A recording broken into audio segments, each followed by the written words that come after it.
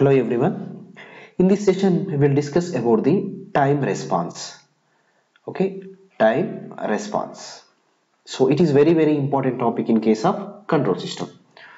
So time response means before analyzing this, so first you look at the definition. Time response of a control system means how the response behaves. How the response behaves in accordance with the time when specific input test signal is applied to the system. So in order to understand this, simply we have a one system. We don't know what is the system, but we are applying some system. Okay, for the system we are giving some input and we will get the output, right? Any system. Here how the response of the system means here the output is nothing but the response. The name is the response. Behave in accordance with the time how it behaves for specific input signal. So in order to understand this, just I am giving a input signal of unit step signal. I am giving some unit step signal is applied to the system, and by applying to the system, input is unit step signal and we will get the output is like this. The output signal is like this. It will have some linearly increases and it will reach some point, it will give some output. So this is the u of t, take it as this is the c of t, output signal. So observe here,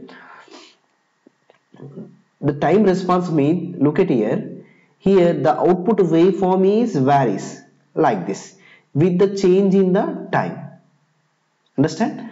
Time response means the response of the system, that means output of the system how behaves with the change in the time. Look at here the time behaves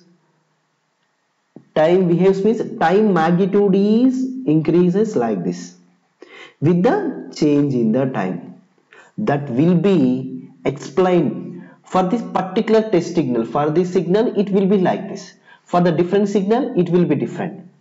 When the input is varied, the response of the time also varied.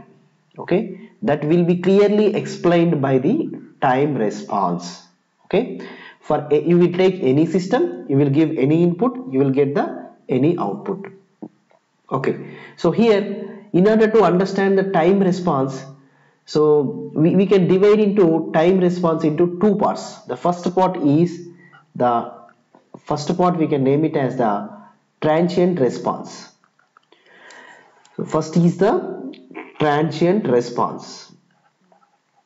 Okay, and second one is the steady state response.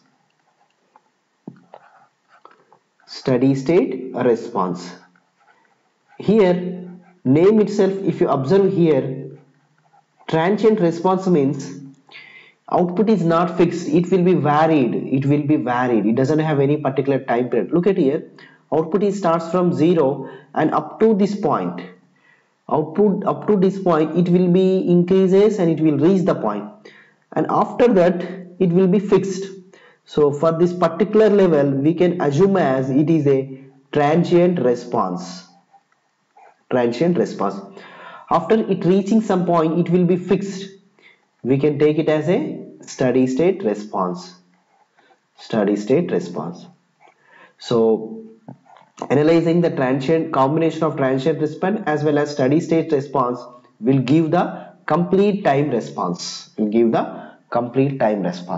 Okay, so we will discuss each and every response theoretically, then we will do some calculations about the time response.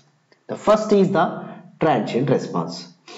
Here the initial part of the response of the control system is transient response.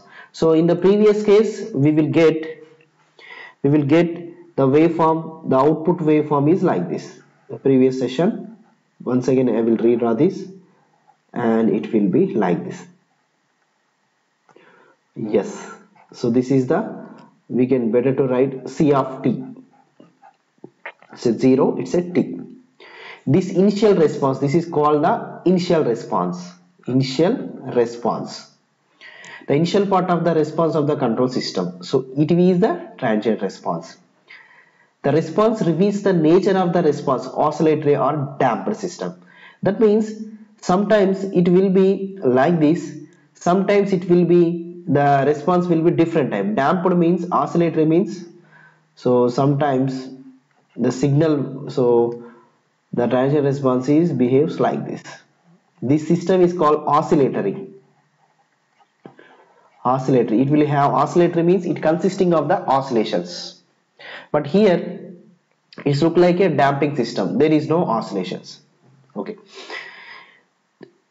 it is indication about its speed. Transient response means very important thing, it will give system speed, it will give the, it's a system speed of the system. Transient response will give the speed of the system.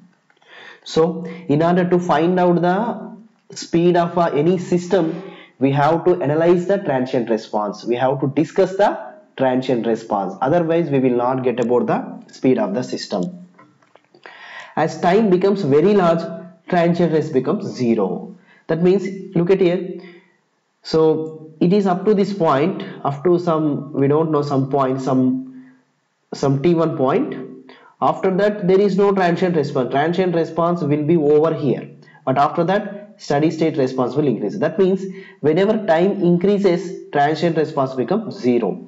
So we can set that directly, transient response is like this.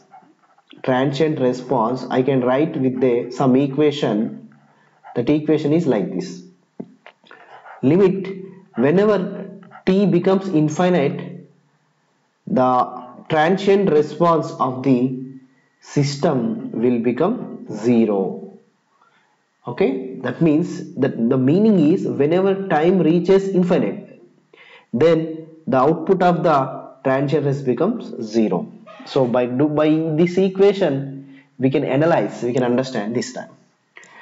Next point, it must contain exponential decay terms. It must contain exponential decay terms. That means, for example, it must be contain exponential terms. How? It will contain e power minus t, e power minus 2t, e power minus 3t, like the terms we have. So by observing these terms directly, the response is the transient response.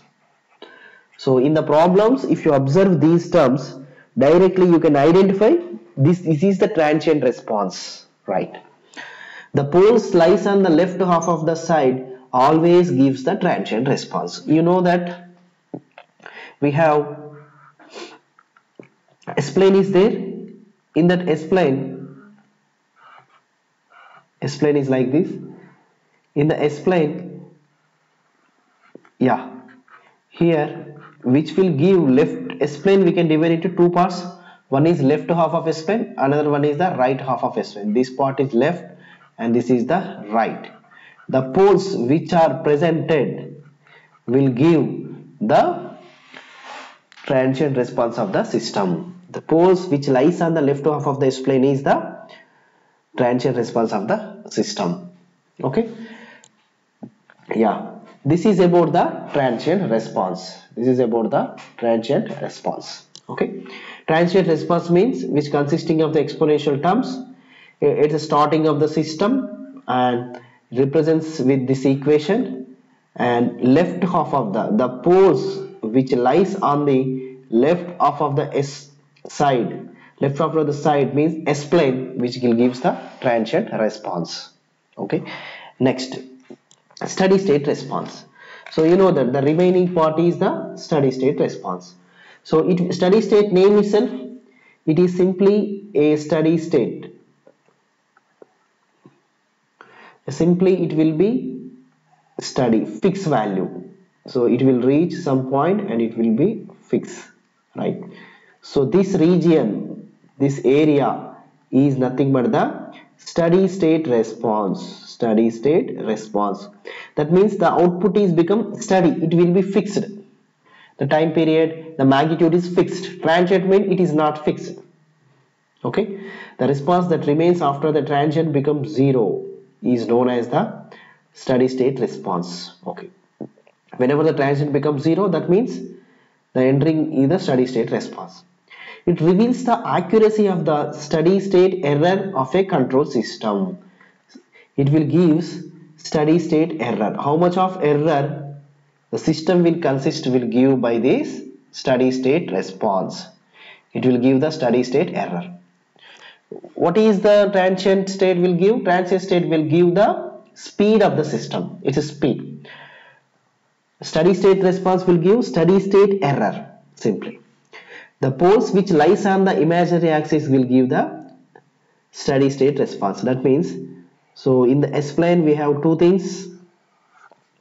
This is the real S plane and this is the imaginary S plane.